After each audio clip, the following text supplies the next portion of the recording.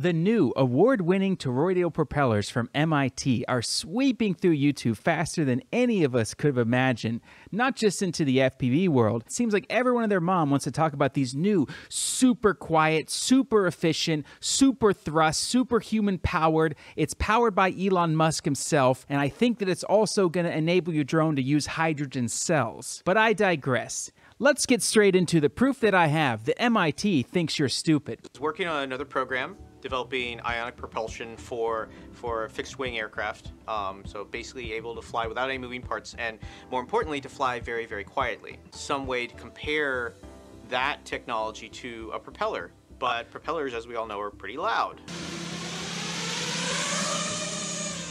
Now, I think that is one of the most important things in this video that I caught on to that said, well, this is a scam.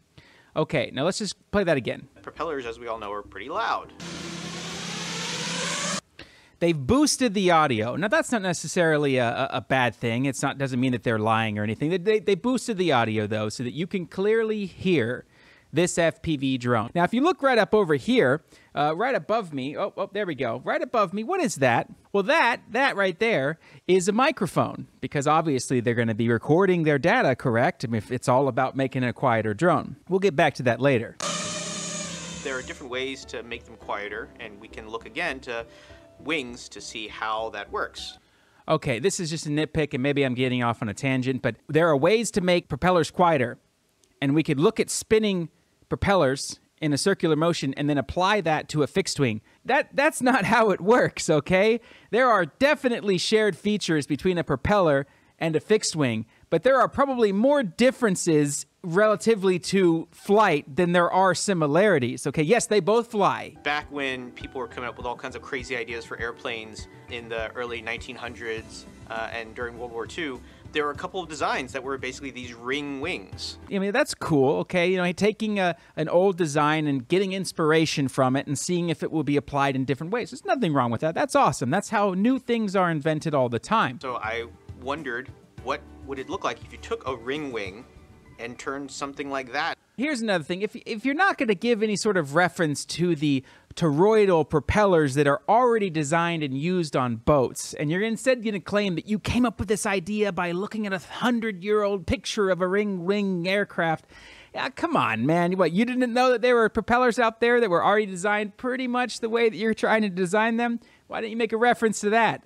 Is it that you want to seem like you're smarter than you are and you came up with some revolutionary new idea? Okay, now here's the kicker. If you manage to stay this long and you disagree with me, I'd be surprised. But here's the reward at the end of the rainbow. Here are the propellers finally being showed, by the way, in the same testing place it was before where we heard the boosted audio from the FPV drone. We came up with this initial concept of using this. Wow, that was really quiet. Oh my God, those things were working so good. It's so quiet that they muted it. Wow, that's amazing. I'm really impressed. Why did you mute it? Hey, MIT guy, why did you mute that part of the audio right there? Well, we know that it was, no, but oh, it's just so quiet you couldn't even hear it. That's not true, because when they boosted the audio from the FPV drone, we could hear the ambient white noise sound of the room around them. So why didn't we hear that then? I'll tell you why, because it's muted. It's so revolutionary that we're not going to let you hear it. So, yeah. Okay. Run with the idea, where he took the concept. Here's another problem I have. MIT, you're going to be using an FDM printer. Really? Not an SLA? Oh, okay. In our Technology Office Innovation Laboratory to try. Okay, I need to move myself up here so that you can really see just how stupid they think you are. Is this a PowerPoint to gain investors? This is coming from MIT as some sort of research paper, and what it really feels like is a Kickstarter. I mean, electrical power, a weighted noise. And look, here is an icon of the scale to show you that there is something that you gotta have this or that, right? You know, this kind of reminds me of when I was in high school and I forgot that I had a project due and I had to make this PPT, and well, you know, you just gotta make it as fast as you can. And well, here you go, electrical power, RPM. What kind of electrical power at MIT? What kind? Could you maybe just give me a little bit more information on what kind of, are you talking about amps? Are you talking about current, voltage? What kind of electrical power are you talking about? And then from there, figuring out what are the things that are making this propeller quieter. The key thing. Now this test, they didn't mute the propeller. However, they didn't give us any data, okay? What's the amp draw? What's the RPM? What's the dB of noise? What, anything at all? You didn't think to put any information on the screen for us to understand what's really going on here. You know what? I have the perfect solution for you guys. A revolutionary new design that I have. It is an entirely quiet propeller. Let's check this out, guys. An entirely quiet propeller. You ready? Look at that. You can't even hear that propeller spinning. Now, granted, it's spinning at, 0.1 RPMs, but you get my point, don't you? It really does matter that those two motors are spinning at the exact same RPM. And, of course, also, what's the amps, right? What's the current draw? These are things that are very important to know. This is MIT we're talking about here, and they didn't think to put the most basic data on the screen. Instead, they just rely on you being stupid and saying, well, that one sounded a little bit quieter. That's revolutionary.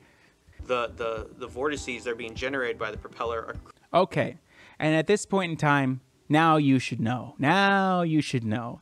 The best way to fool someone is with a 3D animation. This is not, by the way, a simulation, okay? This is not something like one of those high-end advanced 3D simulations where you put in all the data, like a fluid dynamic simulation. This is not that. This is just a key-framed animation that they made. We're not going to provide you any data at all, but well, just trust us. We're smarter than you. And makes it effectively dissipate. Also muted. Getting the R&D 100 award. Oh, there it is. Look at him. He's happy as a mouse who just got a giant wheel of cheese, isn't he? Gaining the RD 100 award. Wow, I can't believe these freaking guys are so stupid. But hey, right, give us some money. Here's a great real world use case. All right, let's hear this, because we're outside now. It's on an actual drone. I would love to hear this part. For our work with the Toroidal Propeller, First off, by the way, that Phantom is wobbling around. Quieter drones has utility not just in military applications, it has utility in civilian applications as well. Now that we have things... Okay.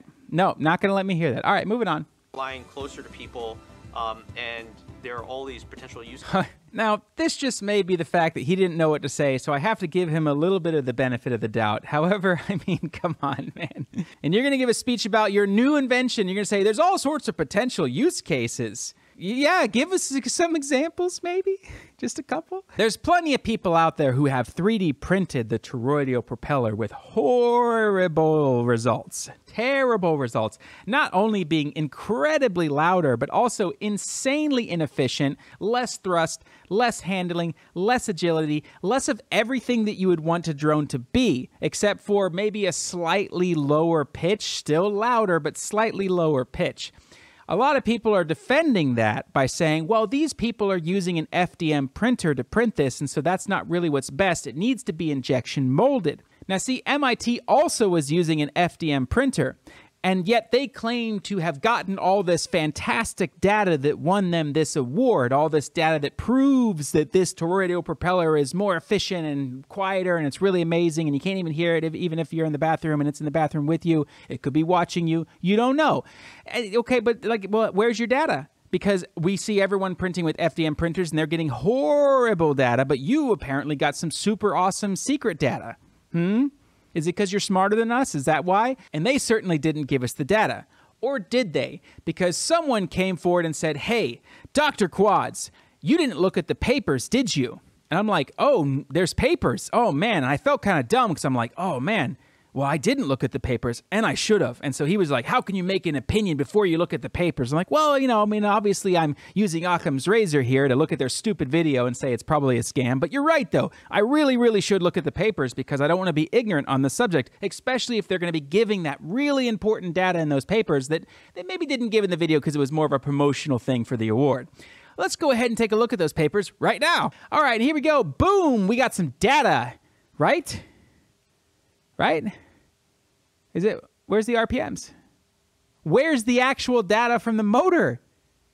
There's no information here on RPMs, on thrust, amps, nothing, none of that, huh? Now you could get away with saying that video was some promotional piece, but this is the paper that won, and there's no data in it at all. There's no indication. There's no proof at all about what they're saying is actually true. So I'm guessing the R&D award guys went there and saw the data for themselves. You didn't think to take 5 minutes to make a simple chart? You just, hey, you know what? How many pages is this? Oh, it's only 2 pages.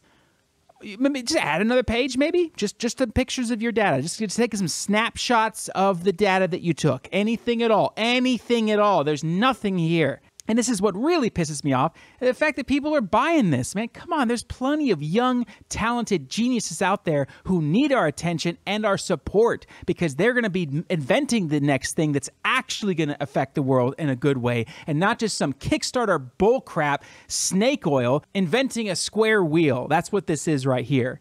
Small multi-rotor remote-controlled aircraft for drones have been proposed for various... wait, hold up now. See, the first thing I understand is like the first paragraph, you're kind of, giving a broad overview of what it's all about. But then you mean also that what should be the meat and potatoes of this research paper is just more general statements about drones? Do you think that everyone is stupid? Well, that's the point. That's exactly what they think. They want your money. They want monies from investors.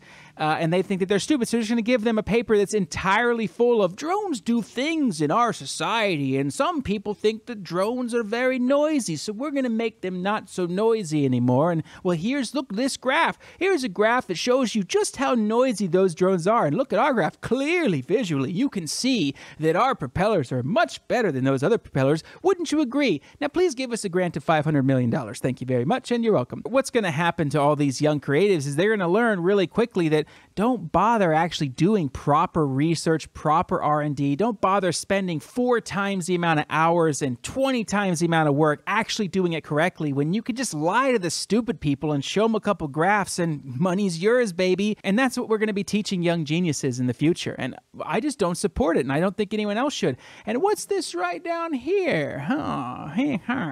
U.S. patent. So... I'm going to leave this one up to you so I can end this video. But why don't you guys go look up this patent as I have done and find out when did they apply for the toroidal propeller patent. Go look it up, guys, and you'll find out what's really going on here. This is a disgrace, and MIT, you're better than this. Well, I thought you were, but guess you're not. Anyways, moving on. Dr. Quads, Patreon, like and subscribe, do all that stuff that every YouTuber needs to tell you to do, because if you don't do it, I'm going to disappear like Tinkerbell.